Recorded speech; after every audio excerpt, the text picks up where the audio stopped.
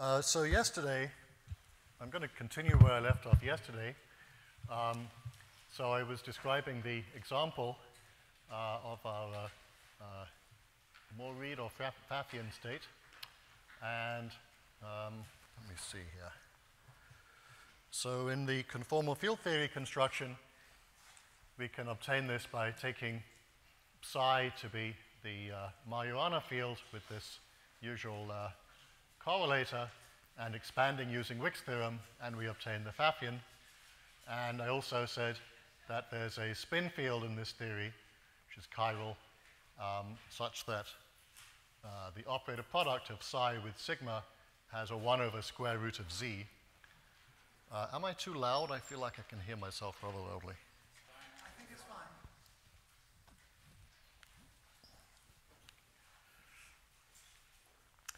Another way to say this is that if I kind of drag or analytically continue the field psi around sigma, it changes sign.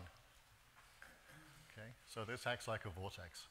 And putting this into the construction, using this in the quasi-hole field, for example, with two quasi-holes, we get functions like this. And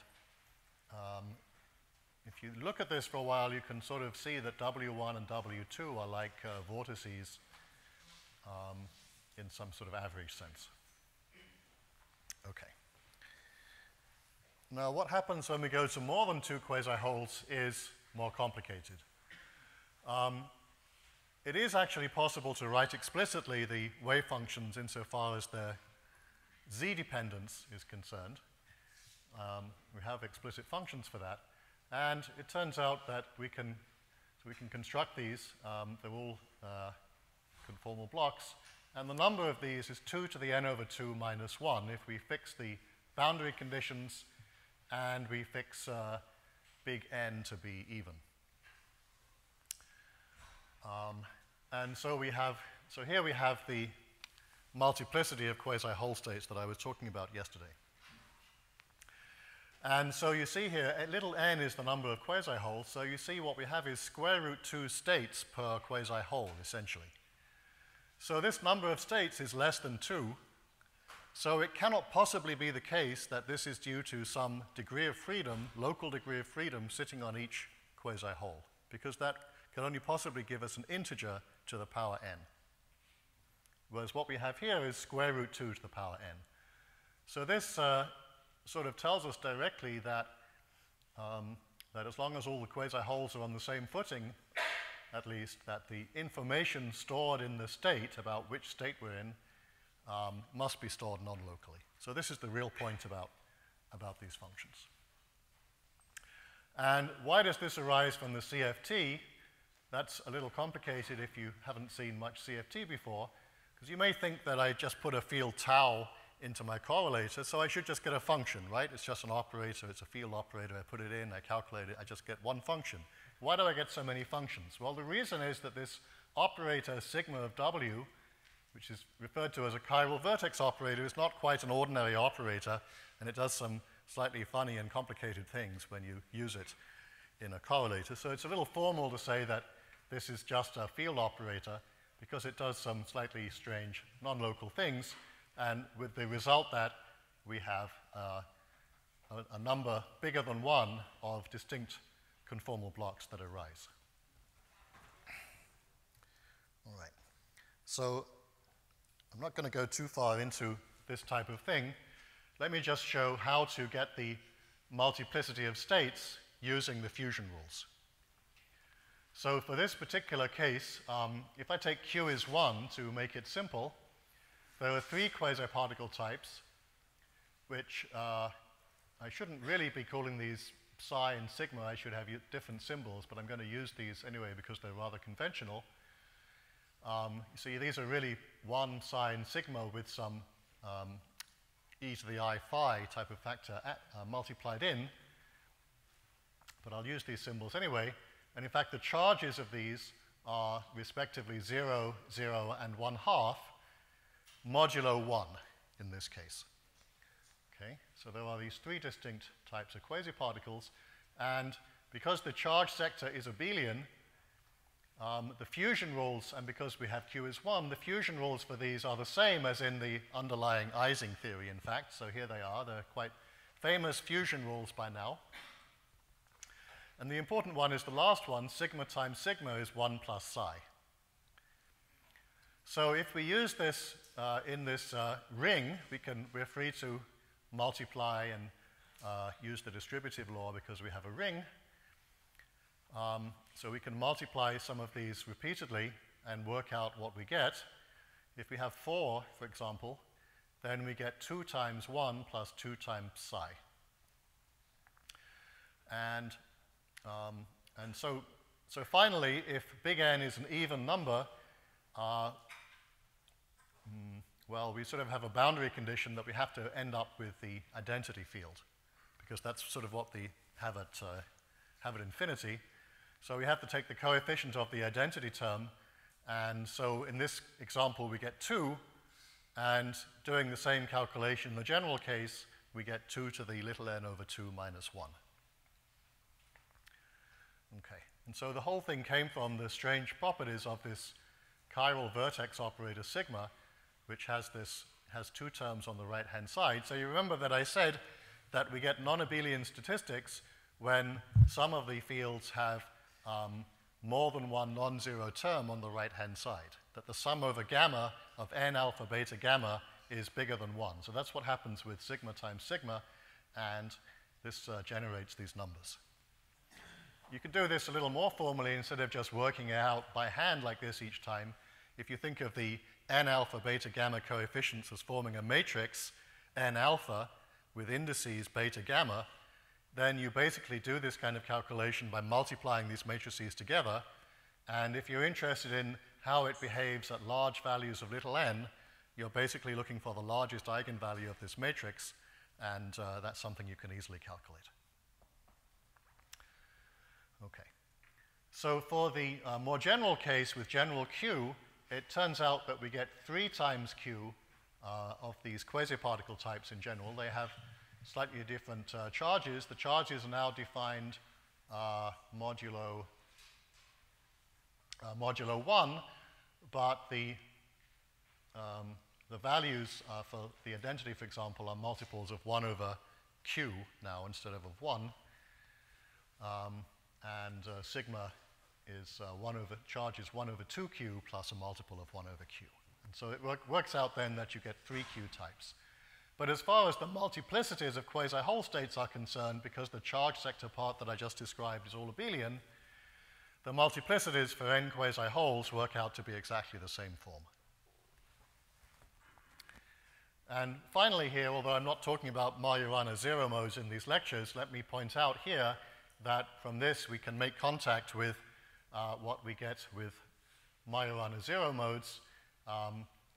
In this old paper, we showed that indeed, to my surprise really, that in a BCS, just in BCS theory, it's possible to obtain Majorana zero modes on vortices and on edges. And the reason for doing the work was motivated, of course, by this theory. Okay.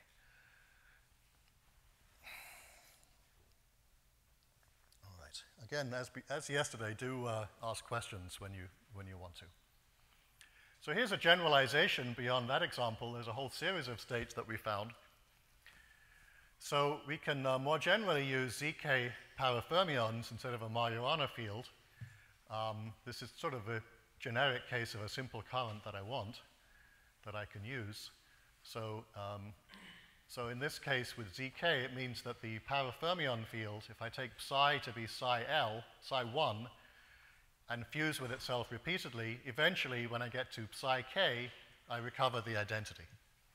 So we only have k distinct parafermion operators. Now I'll take the particular parafermion theory, which is also the earliest and simplest one, the SU2 level K mod U1 parafermions from Zamolodchikov and Fateev. In that case, the conformal weights are given by this formula here for K between 0 and K, L between 0 and K, and the central charge is given by this formula. So then we put psi to be psi1 in our construction, and we then have to determine the allowed values of nu inverse in order to get single-valued wave functions. So we find nu inverse is m plus 2 over k, or alternatively, nu is k over mk plus 2, and m is an integer, a non-negative integer, 0, 1, 2. So this just takes the place of the capital Q in the previous examples. So this is a series of states that in fact includes, for k is 1, it includes the Laughlin states, and for k equals 2, we have our Pfaffian state.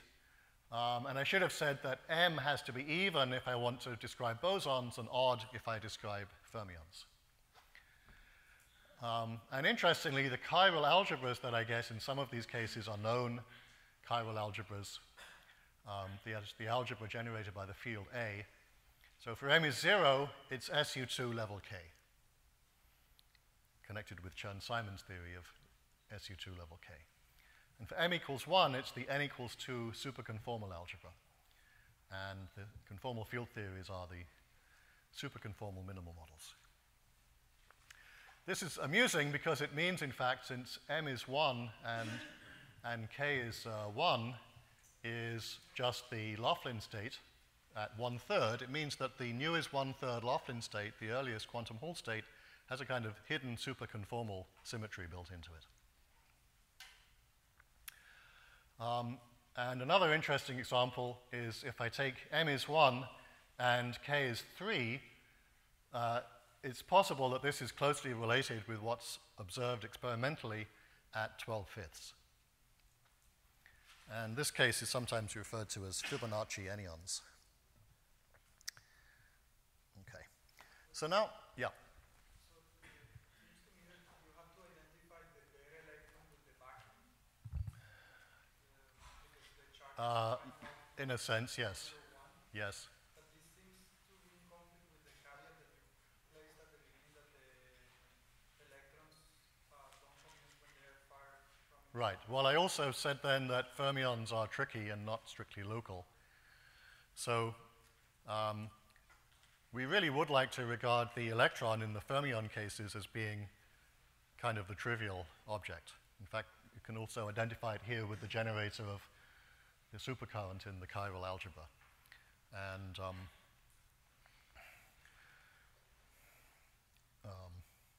so there are things you have to say about the fermion case, and certain things don't go through in this case. In particular, it's not strictly modular. But since I haven't described what I mean by modular, I'm not going to get into this now.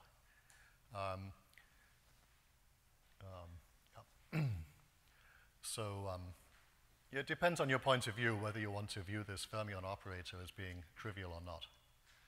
Okay, so, but let's not go really into this. Okay, so now the missing thing that I haven't done is I haven't talked about calculating statistics. I haven't done the braiding yet. So now I'm going to explain how this is calculated directly from wave functions in the case of the Laughlin states. It's done by Rovers, Schriepfer, and Wilczek. So basically what I want to do is I want to exchange two of these quasi-holes along a path which I'll take in the counterclockwise direction. Okay. But I'll start with one quasi-hole, not two. So first, some definitions for how to calculate Berry phase on a parameter space. So suppose that we have a non-degenerate state, psi of s, which depends on a parameter s that will go from 0 to 1, and I'll assume that it's normalized. And so then we let d gamma by ds equal psi in a product d psi ds. That's the Berry connection. This comes from the adiabatic theorem, basically. So this is the definition for the Berry connection.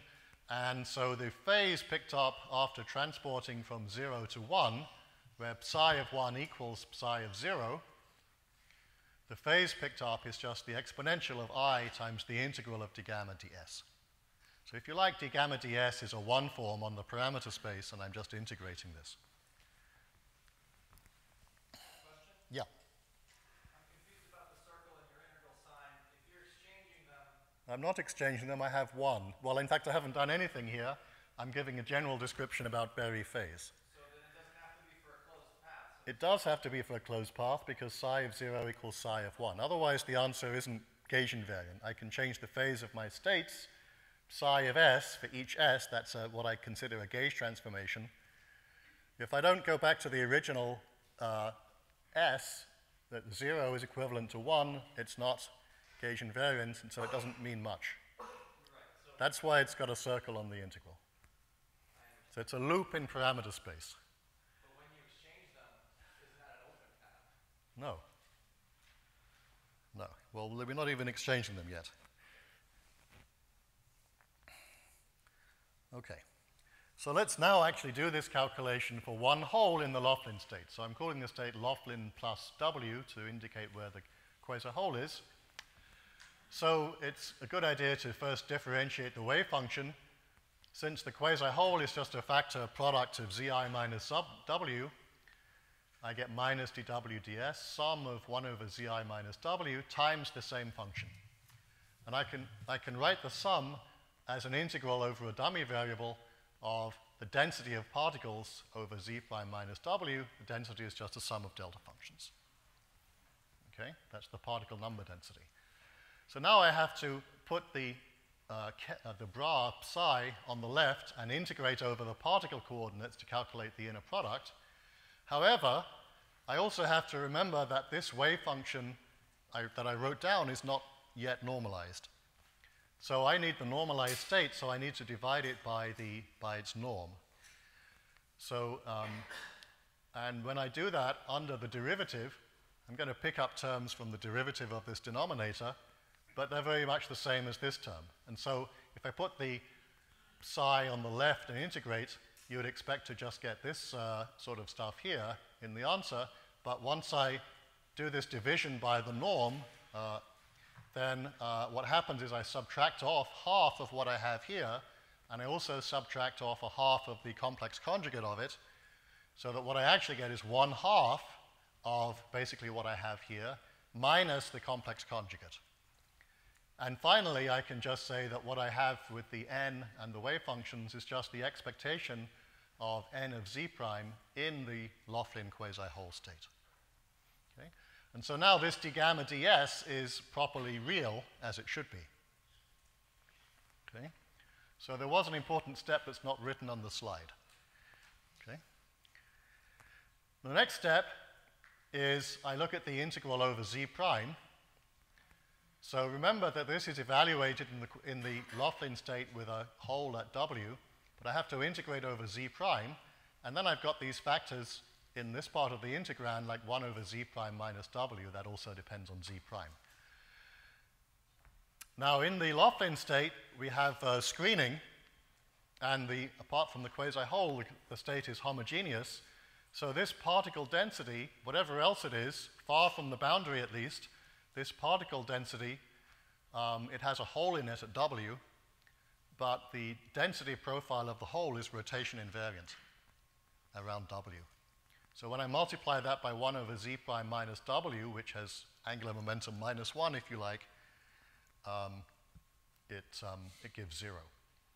So what I'm saying is, and I'm not talking about the entire integral, what I'm really talking about is the difference between using this density and using the density in the Laughlin state with the quasi-hole removed. Okay, so I'm talking about the contribution to this from the fact that this is actually calculated in the state with the quasi-hole. So that extra dip in density due to the quasi-hole is localized, so that I'm talking about a finite integral that I'm allowed to evaluate separately, but that finite integral vanishes because of the rotational symmetry. And so then the upshot is that I can actually replace this by the density evaluated in the ground state without the quasi-hole. After that step, I can finally integrate over S, and so now I have this expression where I've now dropped the plus W on the expectation of the density.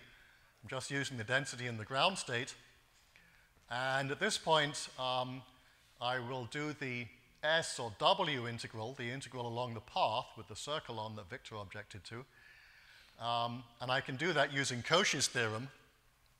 And so what I get is I only get a contribution from point z prime inside the path.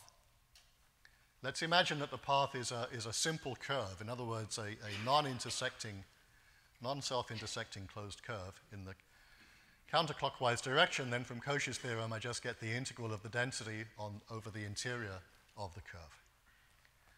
And this expectation of n is the average number density n bar throughout the droplet. So that's the result in this case.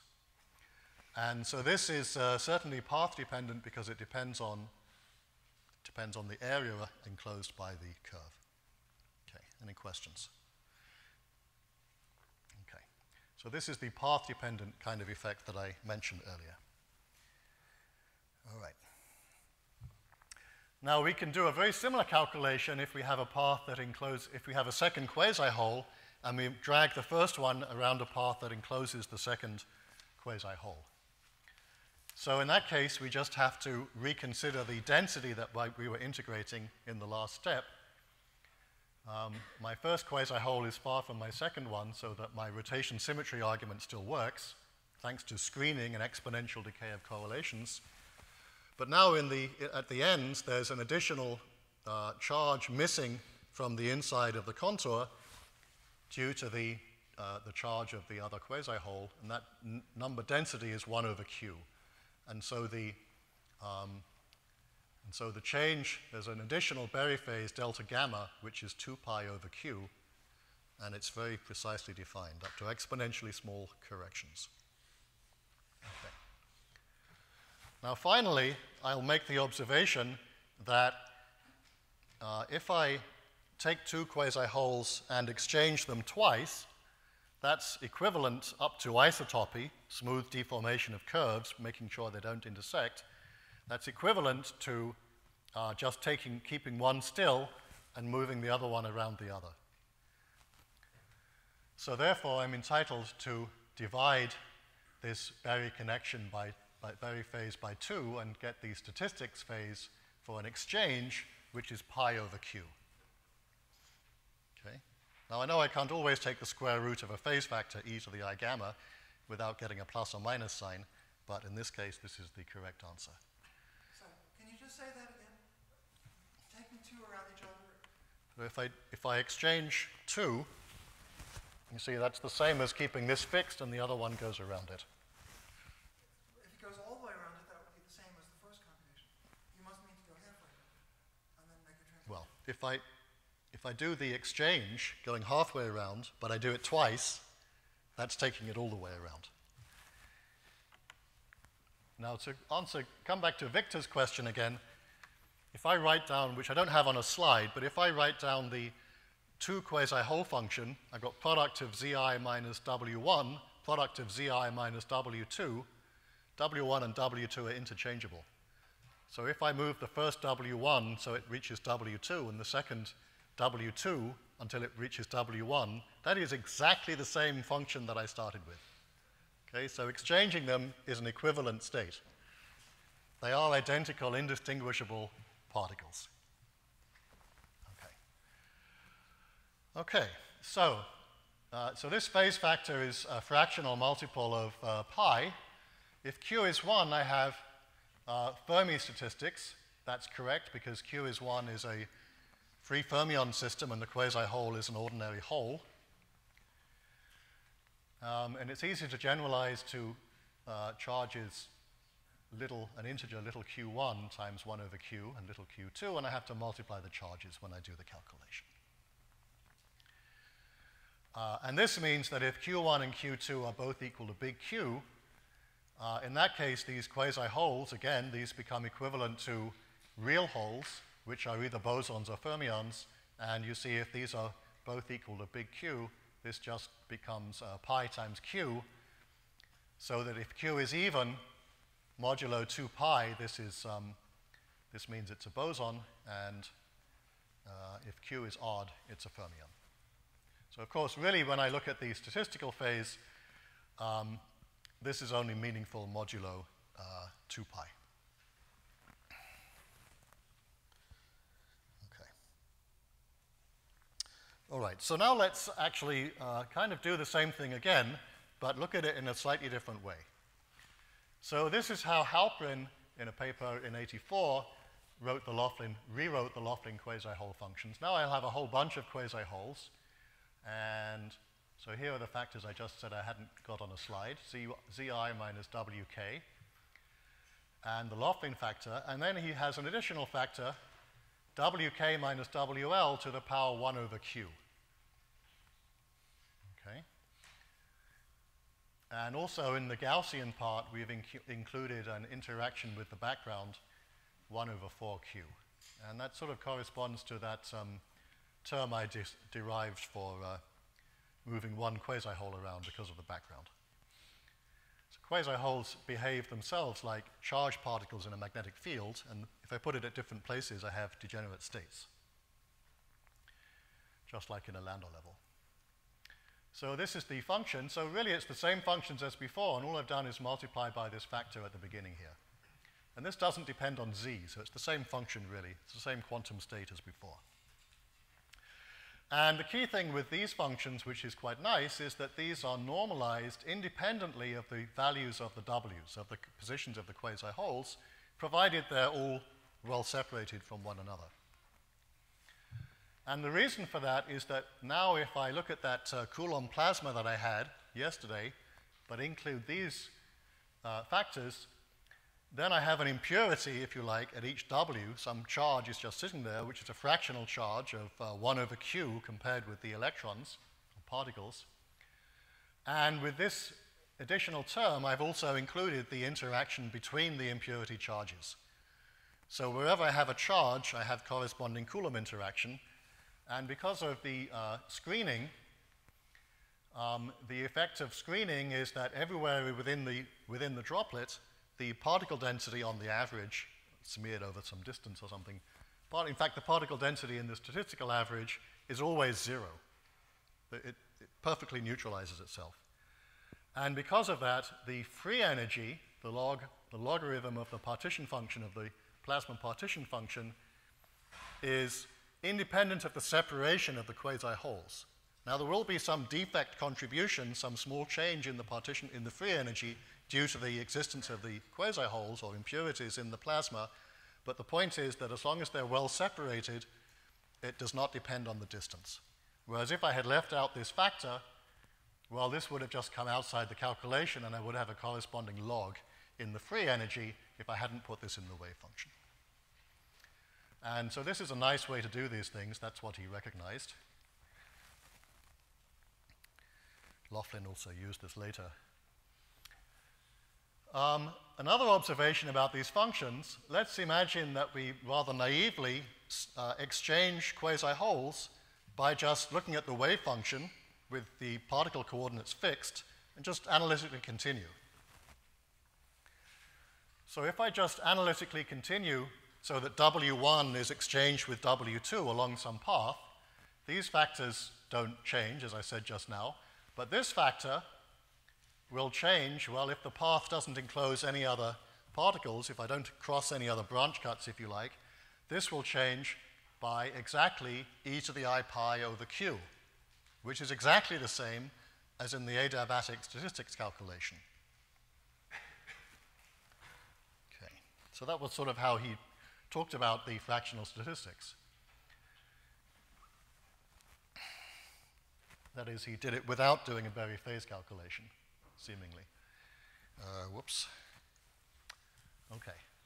So now I need to make a note about doing Berry phase calculations using basis states that are not single valued as a function of the parameter when I go around the loop, which is what we just saw is what happens with these particular trial functions.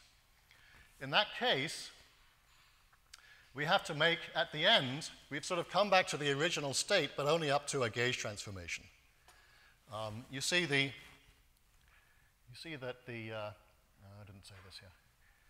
You see that by putting this factor in, we've changed the normalization, but we've also multiplied by a phase factor, which is how we got the statistics from continuation, which is not single valued.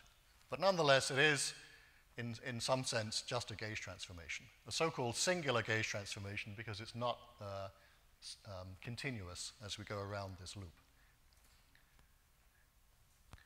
So in that case, if we go around the loop, we have to realize, hey, we're not really back at the original functions. We need to gauge transform back to my original basis states.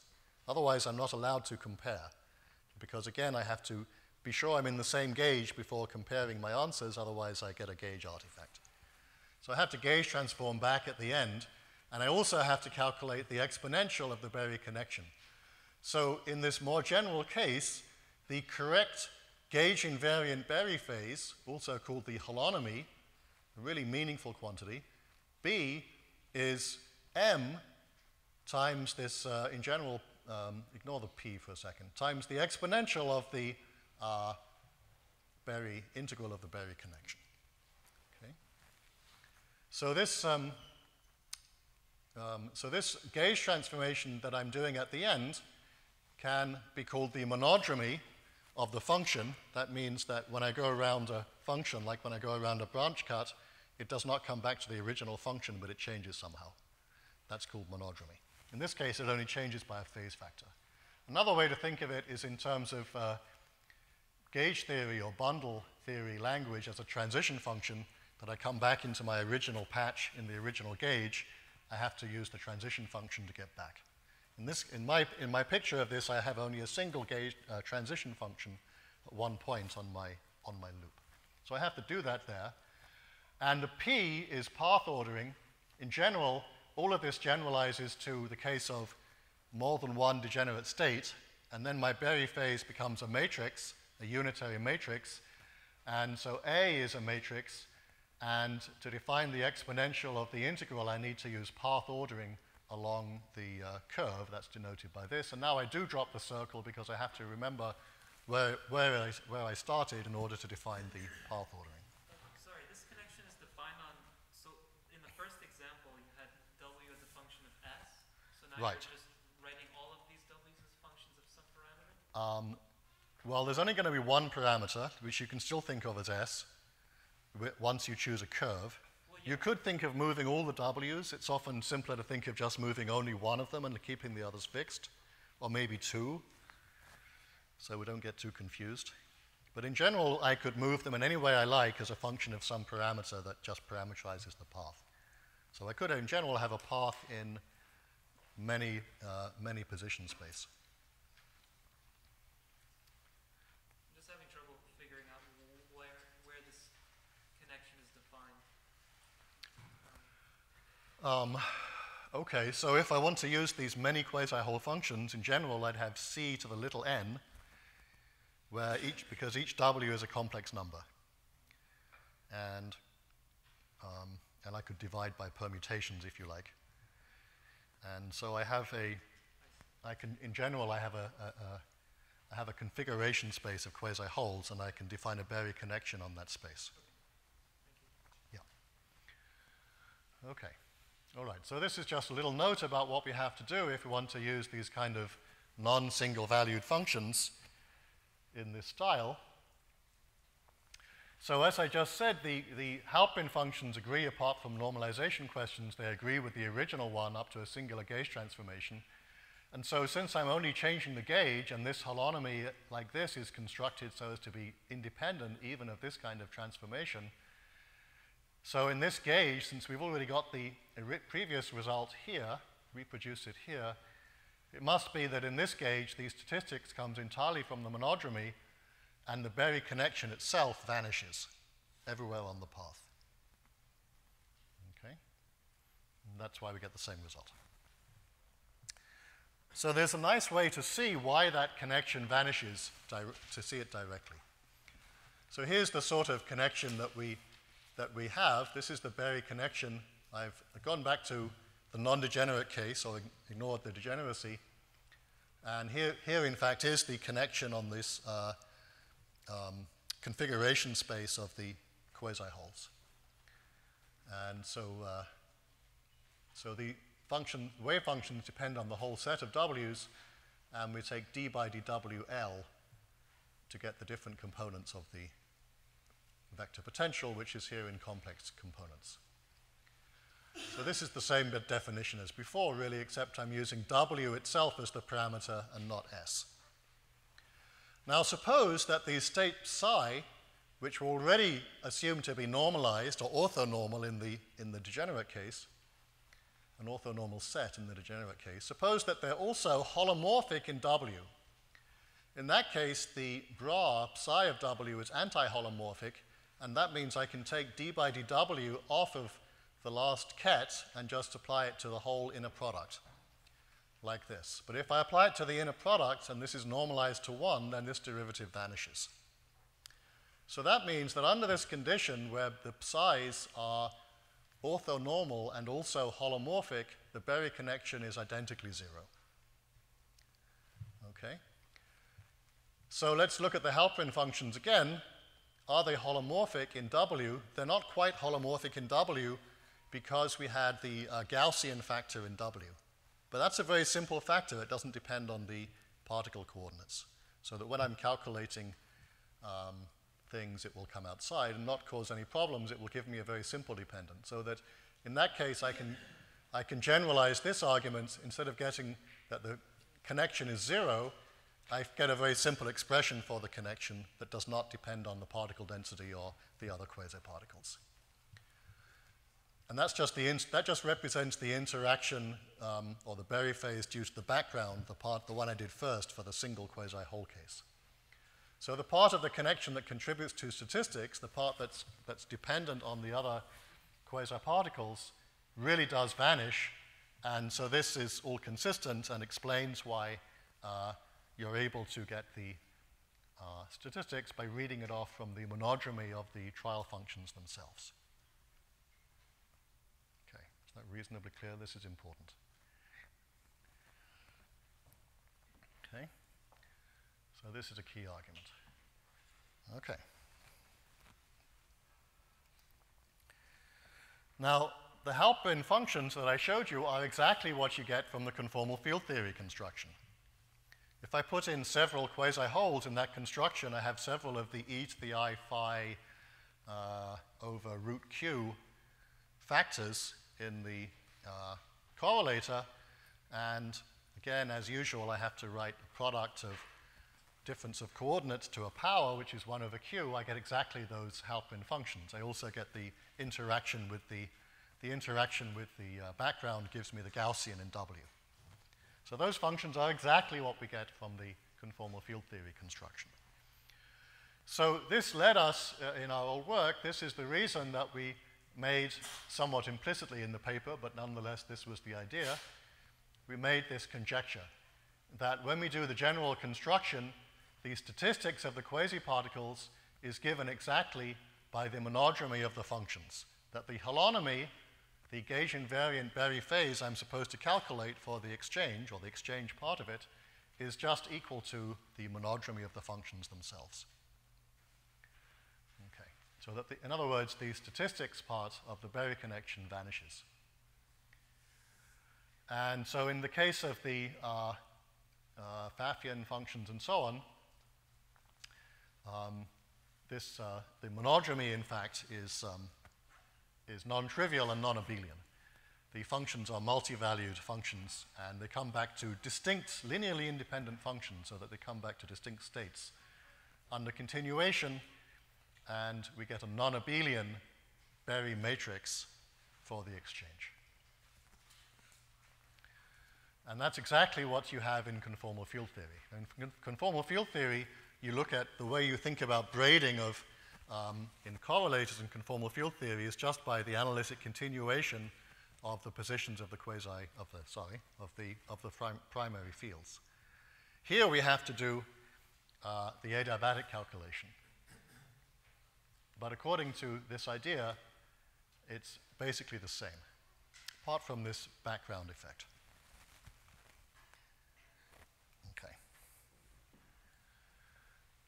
And so from these arguments, we see that it will be sufficient if we can show that the quasi-whole functions are normalized independently of W.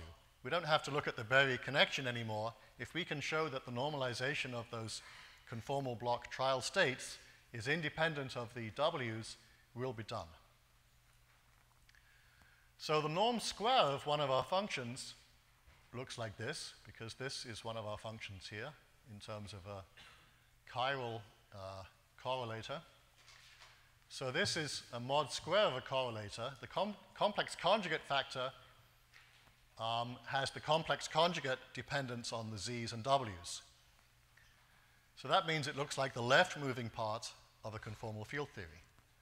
So we can think of this as, because you remember how Robert Dijkgraaf explained that in a general non-chiral conformal field theory, you can factorize correlation functions into a chiral and an anti-chiral part, a holomorphic part and an anti-holomorphic part. Here we're putting the pieces back together again.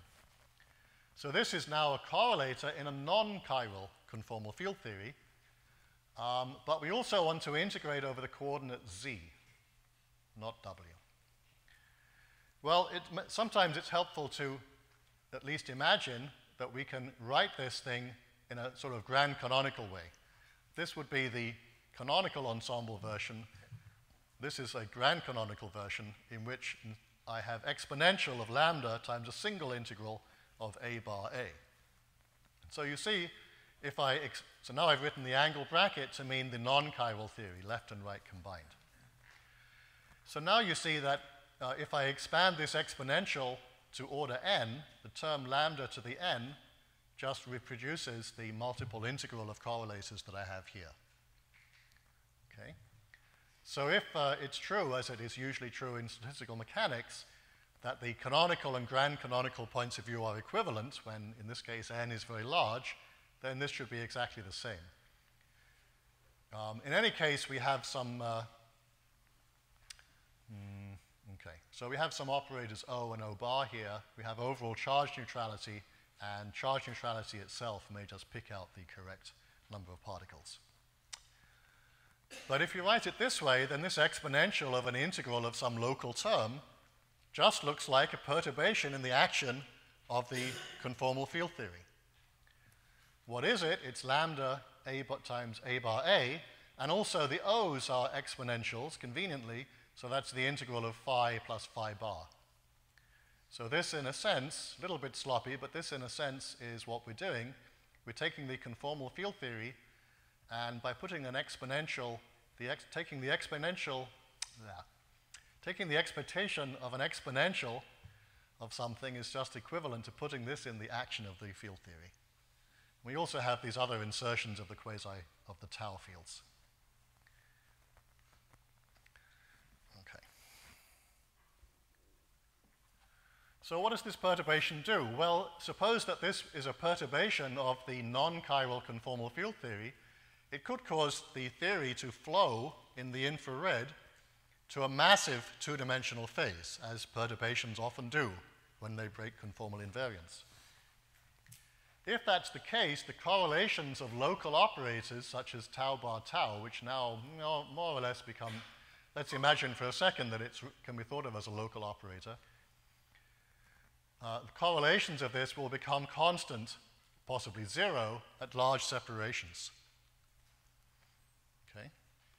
For example, if I took the Ising model, the Ising CFT, and I perturbed it with psi bar psi, which is actually part of my a bar a, that's a mass term. It makes the system massive, and the spin correlation functions become constant at large distances instead of power laws.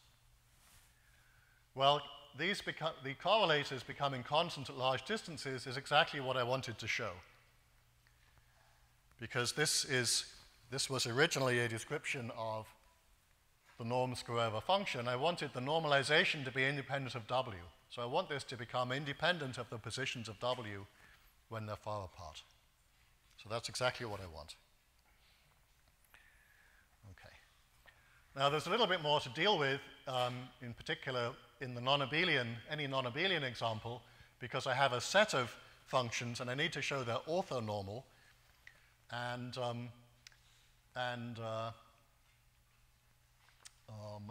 so these products of tau bar tau could either be, like in the Ising model, an order, a spin field, or a disorder field, which was mentioned by Zeiberg the other day, something defined using a branch cut. And these things are mutually non-local. And the consequence of that is that they can't simultaneously have expectation values in a massive phase. And so some of the correlations go to zero, exponentially fast, and what you wind up with is that you get a matrix. You get the identity matrix basically for the matrix. The matrix of inner products becomes the identity matrix. So in other words, instead of just saying the states are normalized, you have a set of states which become orthonormal in a certain basis, which is the same as the basis used in conformal field theory to construct for the experts the diagonal modular invariant CFT. Sorry, is there a reason why the matrix is identity rather than just constant diagonal matrix? Why the norm? Yeah, you can go into arguments for that, which I did in this paper in 2009. I'm not sure I can reproduce it now, in fact. But but yes, you do have to, of course, worry about those things, and you have to make the arguments, which I'm kind of skipping this part really in this lecture. Okay. Okay. So this is the essential point. So this is a generalization of the screening that occurs in the plasma for the Laughlin state. And from this we obtain most of the properties that describe a modular tensor category for a topological phase. Many of those properties we got for free because the mathematical structures like fusion and so on are already present in the conformal field theory. So when we use the conformal field theory to make the wave functions, we automatically satisfy a whole bunch of consistency conditions. The thing that we don't get for free is we don't get adiabatic transport of quasiparticles. In that picture, we have monodromy. So the part that we have to show in detail is that, in fact, that gives us the same effect as the monodromy in the conformal blocks, which I've just argued under this hypothesis, which I refer to as generalized screening hypothesis. There may be questions about quasiparticle spin, which I left open in this paper and talked about in the same year, but we're still having discussions about the meaning of that, as you saw yesterday. That may be slightly open. So then the question is, does this hypothesis that I used actually hold in our wave functions? Or maybe it holds in some of these wave functions, not in others, corresponding to different topological phases or things that are not topological at all. So various kinds of numerical evidence suggests, for one thing, that it does hold in the simple cases that we can investigate. And some particular work I want to mention here is Bondus and Gurari and Nayak, who did following my work, similar arguments, but using an additional mapping, which can be used in some of the conformal field theories. So in some cases, this is fine, but there's an important caveat. If the conformal field theory is non-unitary, what you get under the hypothesis is inconsistent with some consequences of unitarity in the 2+1 theory. So if we assume the structure of a modular tensor category, there's an important extension of the basic structure due to Turayev, who introduced what he calls a unitary modular tensor category. And what does he mean by unitary? He means that he wants to include in the description the consequences of positivity in the quantum mechanical Hilbert space in the 2+1 system. I mean, he explicitly wanted it to be just like quantum mechanics. So he built this into some additional conditions on the data in the modular tensor category. Okay? And so many of the familiar ones that we hear about are, of course, unitary, the Chern-Simons theories for compact gauge groups, and many other examples, the toric code, and many things that have been discussed here. I would hazard the guess that probably all the ones that have been mentioned are unitary. Okay.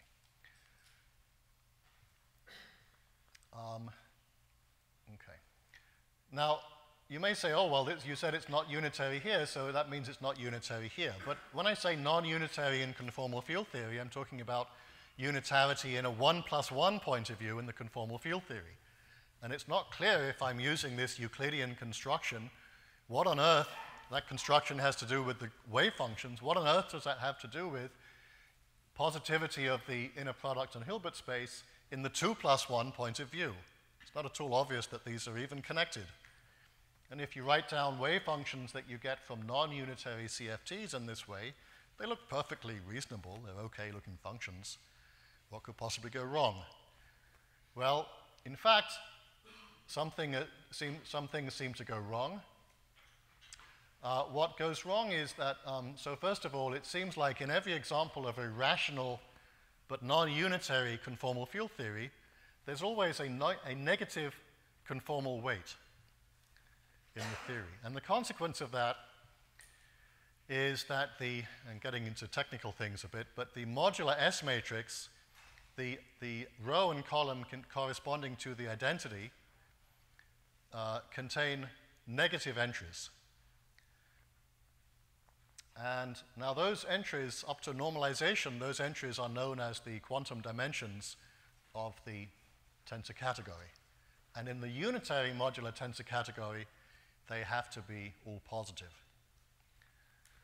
And so, but on the other hand, by using these arguments, it seems that we inevitably end up with a modular tensor category that then fails to be unitary in this way, according to the belief that a non-unitary rational CFT always contains a negative scaling dimension. Doesn't seem to be any proof of that, but it seems to be an empirical fact. And there are other arguments that say that if the conformal field theory is non-unitary, this is going bad. Another one is based on the structure of the edge theory. The edge theory is supposed to be more or less conformal, but it certainly exists within positive inner product, ordinary Hilbert space, quantum mechanics on the edge. So the conformal field theory on the edge cannot possibly be a non-unitary conformal field theory. So then you have a big problem, because you would certainly like to believe, as we suggested in our old paper, that the conformal field theory that you use for the bulk construction is the same one that describes the edge theory. And so again, you run into inconsistencies using this.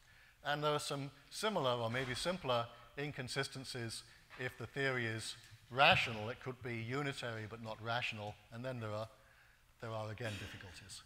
And so what happens is that in this case, the hypothesis leads to what seem to be self-contradictory results.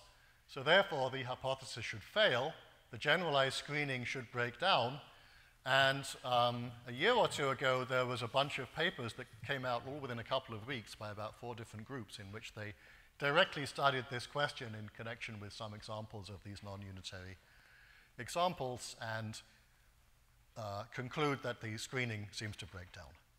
And so in these cases, even when we have a special Hamiltonian for which the wave functions we construct are exact zero energy eigenstates, it seems there must not be a gap in the bulk excitation spectrum. Okay. Any questions about this?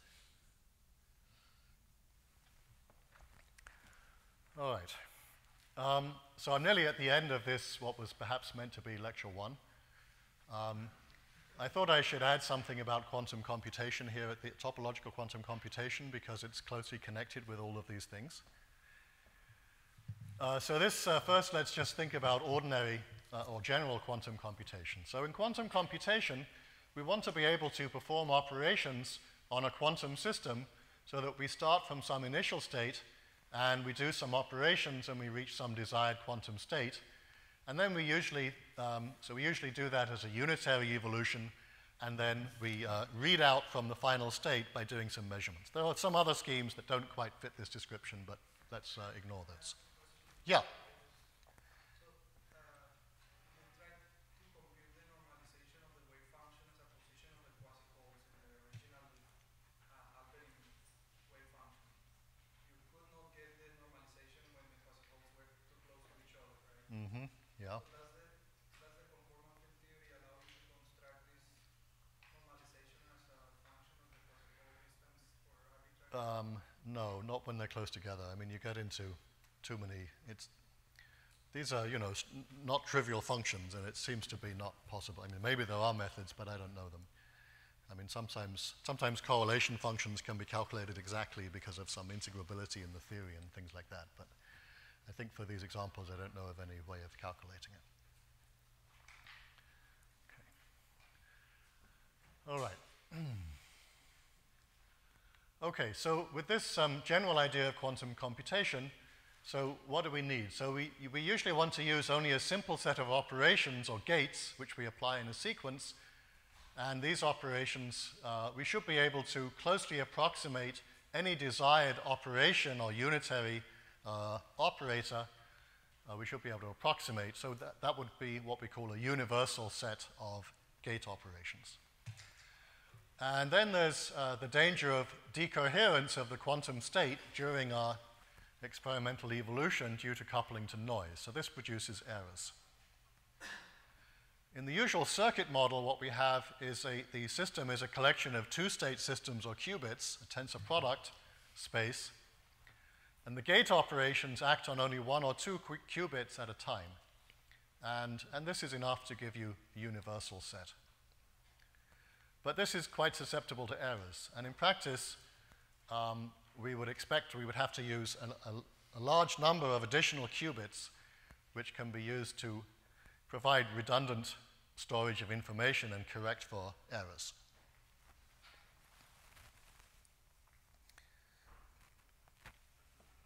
And that's feasible in practice if the error rate is not too big, but of course it's still a big burden, practically speaking.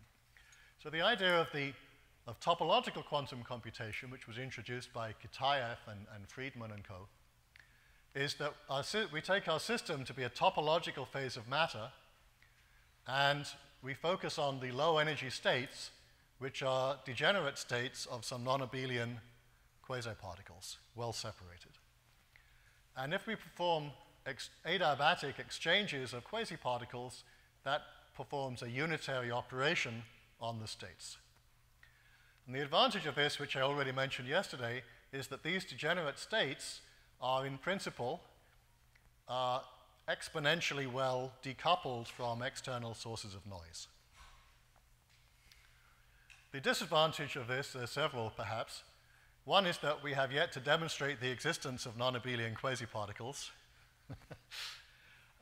We haven't demonstrated the braiding.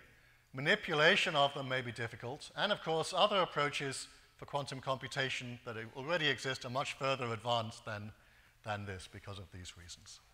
Okay, so some of my colleagues think this is, at Yale, think this is a strange idea because they're busy working on gates and circuits, but I'm going to have some faith in it nonetheless. Yeah. Speaking of the gates, you have that extra Gaussian that will contribute, another phase. It contributes only phases, yes. Yeah, so those phases, those phases are path dependent. Yeah, but you mean that so you don't get a topological. That part is not really topological. That's a very good point. Protected. So the phase is not protected, or it's not. It's not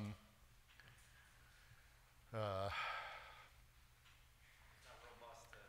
Right. But it doesn't matter.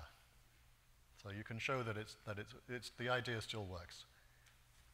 So when you have non-abelian, you have this extra phase, but all the states get the same extra phase. Yes, so that's right. Exactly. Yes. Okay. And so, yeah. And so then you tend to start talking about the operations, unitary operations modulo the phase factors, and not just as matrices. All right, so that's a short description about, I haven't finished. Okay, so some topological phases provide non-abelian quasiparticles that can be used for universal quantum computation. In other words, the exchange operations give you a big enough gate set that you can do the computation. And this includes our parafermion states, provided k is not equal to 1 or 2 or 4. So not a Laughlin state, that's abelian, so that's useless. And not a Moore-Reed state, that's k is 2. And also not k equals 4. But the other cases are universal. So the k equals 3 that I mentioned in relation to the 12th state actually would be universal for quantum computation. And furthermore, then, under these conditions, the topological model has the same computational power as the circuit model. Okay. And so the currently very popular Majorana zero mode things although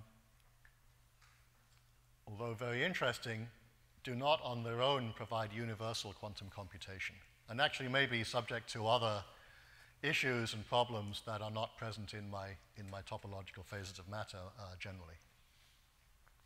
So they would have to be supplemented somehow in order to be used. Okay, so that is the end of this lecture, or that lecture. And now my plan is to continue with some slightly different material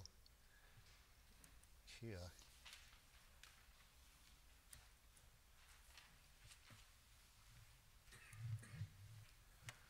So I'm going to shift gears a bit, but I'm still going to be talking about fractional quantum Hall, and I'm still going to be talking about using the conformal field theory construction. So the methods are very much the same. And in fact, if I actually get through the material that I have planned, you'll see that this generalized screening hypothesis that I used a few minutes back is also useful for making a number of other arguments as well. So we'll focus a bit more on transport. We'll still have some Berry phase calculations. Here's a plan. So I'm going to talk about Hall conductivity, Hall viscosity, and thermal Hall conductivity, and also things like gravitational Chern-Simons will appear. So first, a little, perhaps I hope simple, review about Hall conductivity as a Chern number or Berry curvature. And I think this was discussed in the first week quite a bit. But here's a sort of refresher. So we'll imagine that we have a system of particles in a ground state with an energy gap. We have a topological phase of matter. And we have they're charged particles. We can apply a vector potential, a mu, an external vector potential. And let's suppose that we just apply a uniform vector potential, choosing a gauge, of course, and we'll let it vary slowly in time. Since E is minus dA dt, this means we're applying a weak electric field. So we have an electric field in some direction. And we'll think of our system as being maybe a square with periodic boundary conditions. And in a sense, if we do this and we introduce a uniform vector potential, we can make, again, a singular gauge transformation, remove the vector potential at the expense of changing the boundary conditions, twisting the boundary conditions. But I'll actually continue with the vector potential and fix the boundary conditions to be, let's say, periodic in some sense. So the low-frequency current response can be obtained from a Berry phase calculation. So in relation to the adiabatic theorem, we can express the conductivity as a Berry curvature this time. So we have the same Berry connection, and now with the parameters that I'm varying, instead of the quasi-particle positions, which I don't have, it's the two components of the uniform vector potential are what I'm going to vary adiabatically and define the Berry connection, curly A, to involve derivatives with respect to straight A. And so this is a Berry connection on the space of constant A's. Space of constant A's is just like a plane, if you like. So in that plane, I can define the curl, or curvature, dA by dA. Alternatively, I could think of a Berry phase as I go around a loop in straight A space and integrate the one-form curly A mu. I guess the notation is horrible, but let's bear with it. And, well, so that's one way to do it. The other way to do it is I could use Stokes' theorem in the A space, and I could express this as the integral over the interior of my curve of the Berry curvature by Stokes' theorem. But either way, it can be shown that the Hall conductivity is essentially this Berry curvature over L squared if I have my normalizations correct. And it can be shown also that this is essentially equivalent to the use of the Kubo formula. And this is a general relation. This kind of thing applies to other response functions. There's generally an antisymmetric or Hall-like part which can be written as a Berry curvature, and this curvature is what shows up as the response function. And this is therefore transport coefficient. Yes? The Berry curvature should be integrated over. What? The Berry curvature should be integrated over. Oh, well, I'm going to talk about that. So, all right. So let me just continue a little before talking about that. So here I've put a slide where I'm going to say a bit more about how this response actually arises. So suppose we have a Hamiltonian, which depends on some parameters. Now I'm going to call them lambda. Just a bunch of parameters, lambda mu. Mu runs from 1 to n. It may not be the same mu I had just now. It's just a general example. And suppose that minus dH by d lambda mu is some kind of current operator. And I'm interested in the response of this operator to some perturbation by some of the lambdas. So in fact, I have a whole set of these and a whole set of parameters. So I have a matrix of responses. And let me, for simplicity, imagine that the Hamiltonian annihilates the ground state to get rid of what are called persistent currents. That's just a simplification I can make. And H is gapped. And I'll imagine that it's a non-degenerate ground state for each lambda. So then what you can show using the quantum adiabatic theorem is that the expectation of this current operator in the presence of a time-varying lambda is given by this formula, which contains, oh, I'm sorry, this should be the curly f. This is the Berry curvature. Okay? So the response of the current to the time derivative of the parameter is, because there's a gap, given purely by this off-diagonal matrix, antisymmetric matrix, which is the Berry curvature, as defined again here. Okay? Is this expectation value only on the ground state? Yes. And here I'm just assuming it's a non-degenerate ground state. Yes. Zero temperature. Yes. Yes. Yes. I mean, I think there are generalizations of this for density matrices if you want to have non-zero temperature. Okay, so this is the general setup, and Avron and Seiler, who I mentioned, showed that you can get Hall conductivity that way, and that's this reformulation of the Kubo formula that I mentioned on the last slide. Oh, I think I meant to remove that part at the bottom. Sorry. Come back to that kind of thing. So as I said here, this is a general relation. Yes, and the Kubo formula. So the Kubo formula is usually written in a way that involves a sum over all excited states. So that, if you use that, that may be hard to calculate. But it may be easier to calculate this Berry curvature because you just have to take the ground state for each value of the parameter and then just compute the Berry curvature. So you don't need to think about excited states. Of course, really it's the same, and so it's all there implicitly, but it looks like a kind of easier way to calculate. And turns out to be quite fruitful in some situations. Okay. So now the question about integration and quantization. So in this Hall conductivity case, the space of A's that I want to consider, the uniform vector potentials, really live on a torus, due to the fact that if I change the line integral of A around a cycle of the torus, if I change that, that's the flux through one of the holes on the torus. If I change that by 2 pi, that's really equivalent to the original system.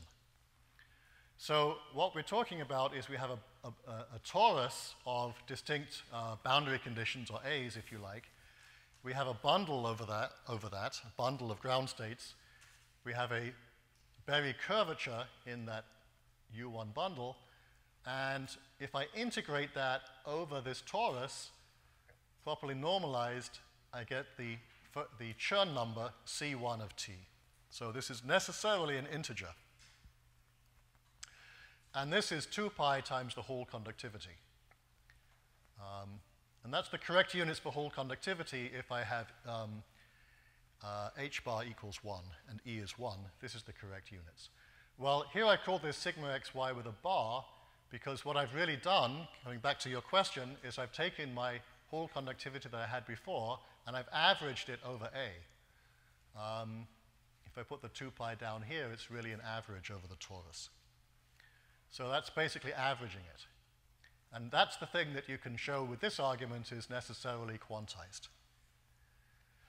But in many situations, you would expect especially if you don't have disorder, you would expect that if I just evaluate the Berry curvature at some particular A, that it doesn't depend on A, the straight A, and therefore I don't have to do the average. Okay.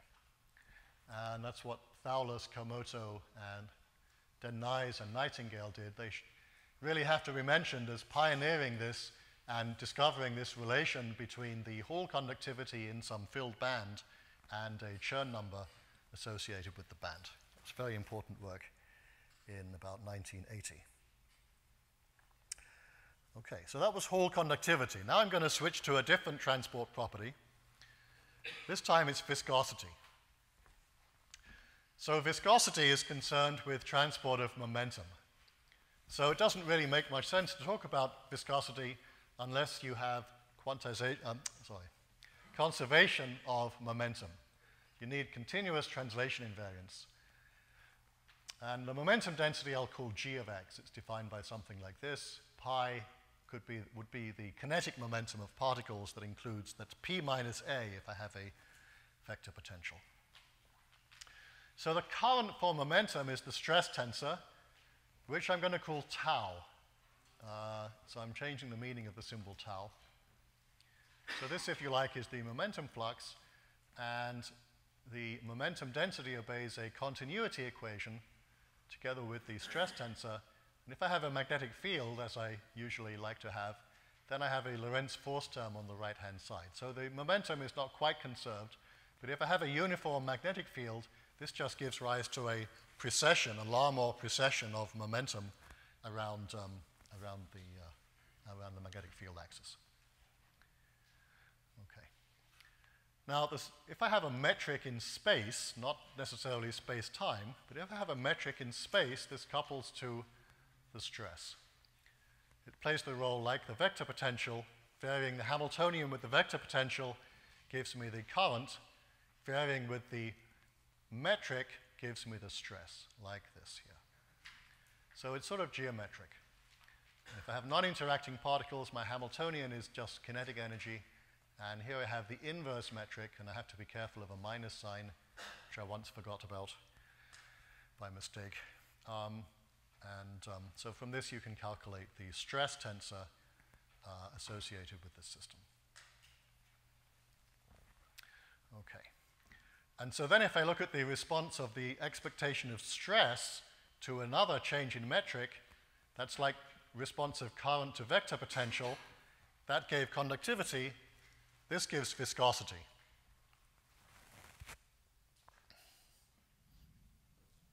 And there's a Kubo formula for this. All right, now let's talk about viscosity a bit more. In general, viscosity is a fourth-rank tensor. If we take the expectation of the stress in some state of matter or in a fluid, like in some old textbooks you can easily find, then you usually think about it phenomenologically. For a solid, for example, the stress in the solid is related to the static strains, U, by some elastic coefficients, which I call lambda here. And it's related to the first time derivatives of the strains by the viscosity tensor, and then we would have further terms that would be higher time derivatives. And here I'll imagine that everything is uniform in space. Okay. Then if we have rotation invariance in space, then we can analyze this further, and this is done in some of these references. And tau is symmetric when we have rotation invariance. And the further point is that the strain matrix U can be replaced by derivatives of the time derivative of U can be replaced by derivatives of velocity. So in a fluid, what you usually see is something where the viscosity multiplies the gradients of velocity. Okay. And so in the Kubo point of view, calculating viscosity is done by using a time-dependent metric to get the stress-stress response. Okay. And let's skip a little here, but the symmetry analysis of the viscosity tensor, we can split it into parts that are either symmetric or antisymmetric under exchange of the first two with the last two indices. And at least at zero frequency, only the symmetric part gives the dissipation. If it's rotation invariant, this reduces to the familiar viscosities, the shear viscosity, eta, and the possibly less familiar bulk viscosity, zeta. And the antisymmetric part is often forgotten about because in the references because it disappears if time reversal is a symmetry. If time reversal is broken, it can appear, and it's the non-dissipative part. It does not contribute to dissipation because the dissipation I'm talking about here involves this quadratic form, and so the antisymmetric part drops out. And with rotation symmetry, the Hall viscosity in 2 dimensions, there's a unique possible rotation invariant tensor, and I can use this then to define the single number that I call the Hall viscosity. Okay.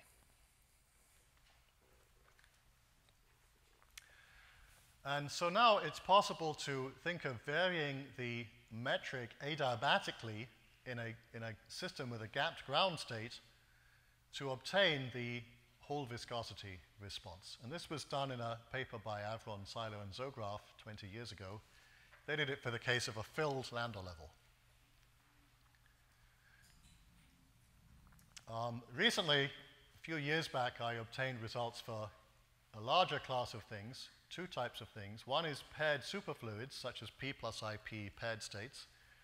The other is trial quantum Hall states, and a little more heuristically even for other kinds of states. And remarkably, what happens is there's a universal formula for this Hall viscosity in the rotation invariant situation. It's equal to a half n bar s bar h bar. H bar is Planck's constant, and n bar is the density of particles in my system, and s bar is something that you can think of as minus the orbital spin per particle in the fluid. So for example, in practice, if you have a paired state like P plus IP, the angular momentum of the Cooper pair, well, each Cooper pair has an angular momentum, so half of that is associated with each particle, and taking minus that gives me the value of S bar for the P plus IP or other paired states. So it's very simple to understand the appearance of the spin per particle in that case. In the conformal block states, it's given simply by the conformal weight, or what's called spin in conformal field theory, of the particle field A that's used in the construction. Okay.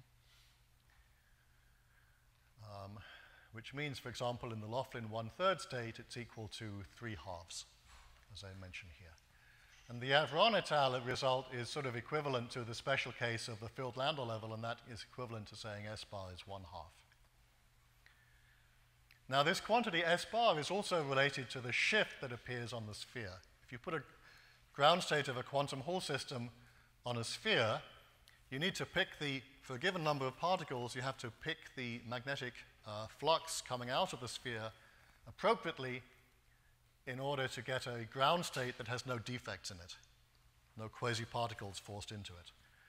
And on a sphere, that involves a shift that the n phi is reduced by s, compared with the naive result, nu inverse n.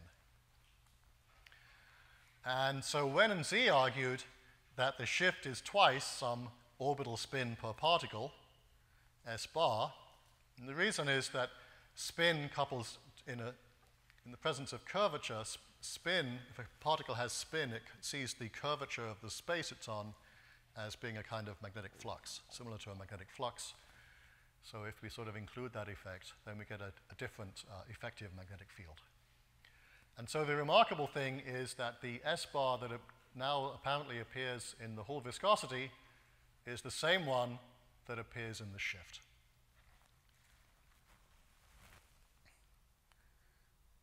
In each case, including the paired superfluids. All right.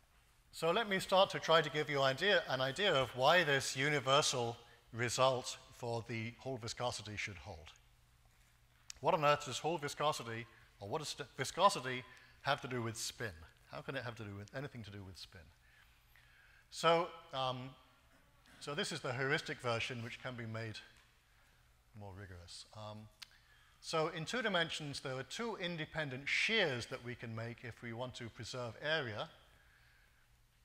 They're basically quadrupolar deformations. So one of them is that we stretch one way and squash the other. And the other is we do the same thing along the axes rotated by 45 degrees. So these are the only 2 independent shears. So shear is related to a symmetric rank 2 tensor, and we don't care about the trace. And so this is the quadrupolar thing, and there are only 2 independent ones. Now these are 2 operations which don't commute. So suppose that I take my square and I make these moves and I undo them in reverse order. Okay, so first I do the first operation, I get a rectangle. Now I stretch that along the original 45-degree angles. I get something like this. Now I'm going to undo the first operation. Undoing this one would be silly, I'm just going backwards. So I'll undo the first operation. I get something like this. I undo the second operation. I get something like this. And so what's happened is I've come back to, these are supposed to be thought of as small shears, by the way, exaggerated for the sake of the picture. I've come back to the original shape, but it's now been rotated by some angle. Okay? So the group theoretic commutator of 2 shear operations gives a rotation, if they're infinitesimal. Here's that in equations. The transformations can be described by SL2R matrices. That is, they have the effect on the coordinates of multiplying by a real matrix, linear mapping. To be area preserving, I need this to have determinant 1. This defines, A is invertible, so this defines the group SL2R in 2 dimensions. There are 2 symmetric such matrices, which I'll take close to the identity. These are infinitesimal shears. This one is the one that makes the rectangle. This one is the one acting along the 45-degree axes. If I apply the first one on the right, and then the second, then invert the first, invert the second, what I get is the identity plus something of order epsilon times epsilon prime. And if I had done this in terms of the Lie algebra instead, this would just come from the commutator of the infinitesimal parts here. And this final result you see up to this order, this is antisymmetric, which means that it corresponds to a small rotation. Okay? So the commutator of 2 shears is a rotation. So now suppose that I apply these operations to some quantum mechanical state, and suppose the state has some angular momentum. Well, in the end I rotate it. If it's an angular momentum eigenstate, that means it picks up a phase factor. In the exponent, what I get is the rotation angle times the spin. Now, when I do a Berry phase calculation for this operation, basically I'm going to get the Berry phase around a loop.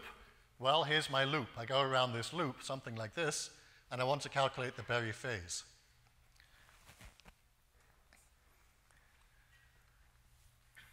So the Berry phase, the Berry curvature, comes out to be proportional to the spin density. Well, it turns out to be proportional to the total spin, and for Hall viscosity, I have to divide by the volume of the system, so I get the spin density. Okay. All right. And so so this is a heuristic picture, but quite informative. And all right. And so as long as rotation invariance is preserved, S bar is robust against perturbations of the Hamiltonian. In this case, you don't get this from a Chern number argument. The reason is that the space of shapes is not compact. So you can't use the argument that it's a Chern number, but you can use some other arguments. I think I will probably just skip the rest of this for lack of time. Okay. So now I want to say something about effective field theory methods in relation to this. So I'm going to take a point of view that I can think about even a non-relativistic system in a general space-time. But it's not going to, I'm not going to have any Lorentz invariance in my space-time or even Galilean invariance. But what I want to have so that I can incorporate the symmetries of ordinary non-relativistic matter, there's some things I do need to have. What I should have at each point is I should know what the time direction is, because that's fixed. I'm not talking about Galilean invariance. So I have a fixed time direction. And then I have some space directions. And I also have one forms, the dual objects, as well. And so I have some what I call field binds. So this is a frame. So at each point in space-time, I can define a frame of vectors. One of them is the time direction. Then I have two space-like vectors, if you like. And the choice of those is arbitrary up to a rotation among the two space-like ones. And similarly for the one forms. So I know what are the time and what are the space directions. And I also have a spatial metric, the one I've referred to before, which I can think of in terms of these frames using a standard metric in the frame space, the sort of internal space, A to AB. A and B run from 1 to 2, unlike the alpha and mu indices, which run from 0 to 2. And so the space-like one forms are used to form this metric. So I have a metric for space, but it's a degenerate metric in space-time because it annihilates the time-like vector. Okay. So this is the basis for the geometry that I can use, and it's really very general. You see, I don't have to say anything about the topology of space-time. I don't have to say space-time is some manifold cross R. I can, in principle, do this in a very general setting. Now, in Lassinger's old work, he was studying thermal conductivity, and that's basically using the 0, 0 component of the field bind as what he calls 1 plus his psi. So looking at response to this is how he did thermal conductivity. But in this framework, using all of the components, we can study various different transport phenomena. And again, I'm interested in doing this in a topological phase. And because the space-like directions are kind of arbitrary, there's an arbitrary choice here. I have some gauge invariance on the internal indices that I can rotate between them. And there's a corresponding SO2 connection, omega, which is the spin connection, which I can think of as existing for all the indices, but the only non-zero components are the space-space internal components. And the background geometry can have both curvature and torsion. And so the idea is that we want to consider some matter system with a gap. We want to integrate out the matter to get what I will call the induced action. When I integrate out all of the matter fields, what I get is an action that depends only on the background fields. I call that the induced action. And for a gap system, what I say here is that this induced action is local in the background fields in the bulk and completely invariant. Well, there are some restrictions on that, actually. It's not quite correct, as was pointed out last week by Edward in particular. However, he's, as well as saying things aren't gauge invariant and so on, he also said, well, if you want to calculate local responses, then it's okay to do this, and we can use this point of view. And that's actually what I'm going to be doing. So I'm not really going to be looking at the global aspects, which can be troubling. All right. And because I have a kind of gauge invariance, I have coordinate transformation invariance, I have internal rotations, I'm also going to put in a U1 vector field. This allows me to look at, this corresponds to symmetries of translations in space and rotations in space and the U1 or particle number conservation. And these are all related to conservation laws, conservation of energy, momentum, angular momentum, and particle number. And so I can consider transport of all of these by looking at response of the system to these background fields in a sort of a unified framework for doing the whole thing. So the induced action that I get is a generating function that describes all of these responses of the system to the background fields. And after I take the response or the functional derivatives, I can even just pass to the limit of a trivial flat spacetime. And the fact that I may consider a curved spacetime earlier is just a calculational device. So then I can study various general responses. All right. So what kind of terms can I get in my induced action? Well, we can distinguish two kinds of terms. One is the locally invariant terms. The locally invariant terms are integrals of some completely invariant local expressions in the background fields. They're invariant under all types of gauge or coordinate transformations. The other terms are essentially what I call Chern-Simons-like terms. These are the more interesting ones. And the possible ones are written here. The first line, well, the first term is this Chern-Simons that describes the Hall conductivity. The next two terms appeared in a paper by Wen and Zi in 1992. And the last term is the gravitational Chern-Simons term, which, well, in this old paper, I guess I pointed out that you should generally expect to have this in the quantum Hall system.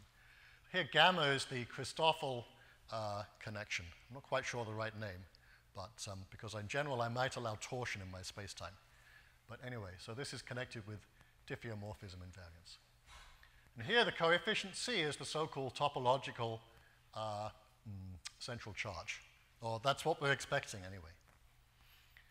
And the other coefficients are anticipating things a bit. I'm calling this one S bar, and this one S squared bar. There's also a nu outside. S bar will turn out to be the same S bar that I had earlier. Now, the point about these terms is that these are not completely gauge invariant. If I look under the integral, it's not gauge invariant. Oh my. But it turns out that if you work it out, in each case, each of these separately, and this one term here, the transformation under an appropriate gauge transformation is either trivial or it's a total derivative. So it may give you something on the boundary, but that's all. And so these have the property that they're invariant, not completely invariant for at least one type of gauge transformation. Now there's an argument that these kinds of coefficients must be robust against perturbations of the Hamiltonian, provided we don't cross a phase boundary, in which case you remember that a gap may, the bulk energy gap may collapse. And the reason for that is that if I could, how should I do this? So first of all, suppose that if I can perturb the Hamiltonian and change some coefficients in the induced action, well, if I can perturb the Hamiltonian, I can do it differently in different places in space, maybe smoothly varying. In that case, coefficients that I obtain in the induced action could become position dependent, right? Normally, for the fully locally invariant terms, that's perfectly okay. There's no problem with that. But for the Chern-Simons terms, if I put the coefficients under the integral and then let them become position dependent, the term is just not, it's no longer gauge invariant up to boundary terms. Okay? The only way to make it invariant would be to somehow have some sort of internal boundaries of the system which can be used to compensate for that.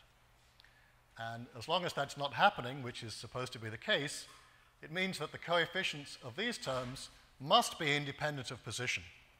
But if they're independent of position, they can't be changed under a position-dependent perturbation of my Hamiltonian. So basically that means that under a perturbation of the Hamiltonian, they can't change at all. So this is a very slick argument for why these coefficients, such as the Hall conductivity, are topological invariants that cannot be changed by changing the Hamiltonian unless the gap collapses. I think I learned this from field theorists originally, this argument. Okay. And maybe I should mention that in my particular geometry, this second Wen-Z term is actually equivalent to the gravitational Chern-Simons term up to a boundary term. And by the way, there are discussions of related things in a number of recent papers. Some of the people are here. All right, I'm running a bit over time. I should probably postpone the end of this discussion for next lecture. Unless, I'm not sure. Try to finish up here in a minute. Let me just see how many slides I actually have left. Three or four, where am I? Here we are. Okay.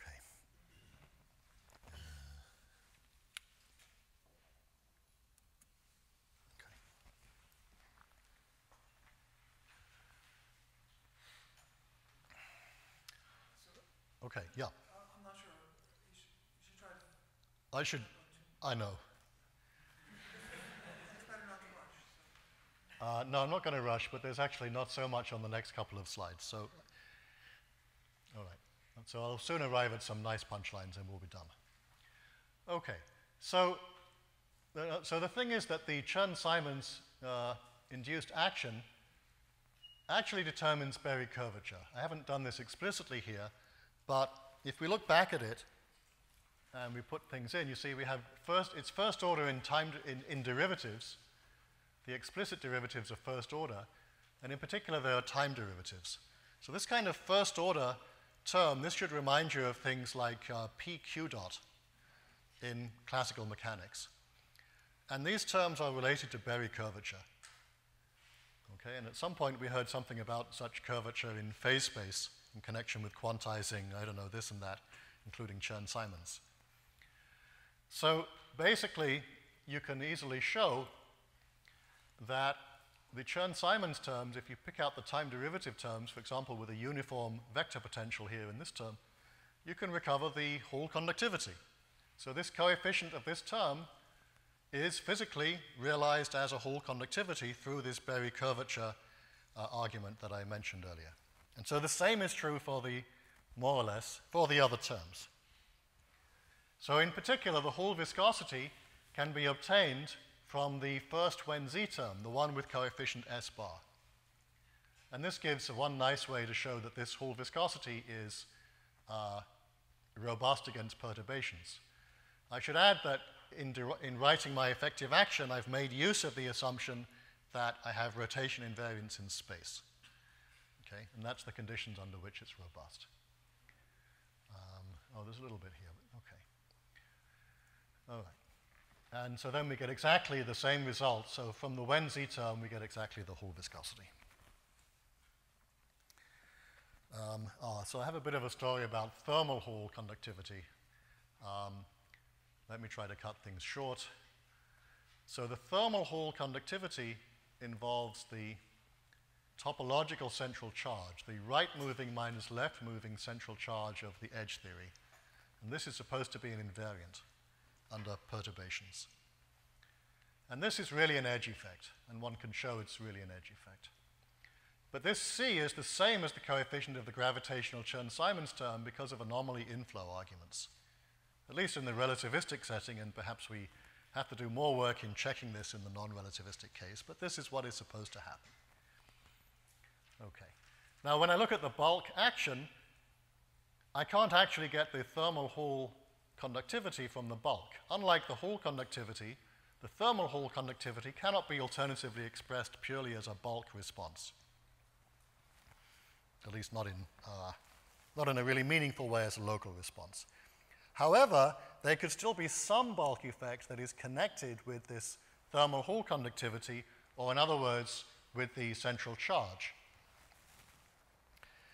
And the gravitational Chern-Simons term is the way that that takes place. So one can look at a spatially varying metric and look at the Berry curvature as we vary the strength of this spatially varying metric perturbation. And one might do it with A plus S bar omega held fixed for convenience. And so here's where I'm skipping a somewhat lengthy technical part. Let me just say that when we do this for conformal block states, what happens is that it boils down to a gravitational anomaly in the chiral conformal field theory. Or in other words, it boils down to the central charge term in the stress-stress operator product in the conformal field theory. Now, it's completely parallel to something you can also show for the Hall conductivity. And so we get the same, here the topological central charge is purely from right movers on the edge, and it's the same as the central charge of the CFT I used in the bulk. Okay.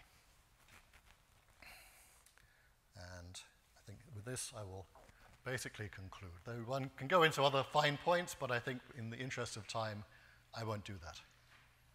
And then I'll refer you to the actual papers with my student, former student, Barry Bradlin, if you're really interested in more. Thanks.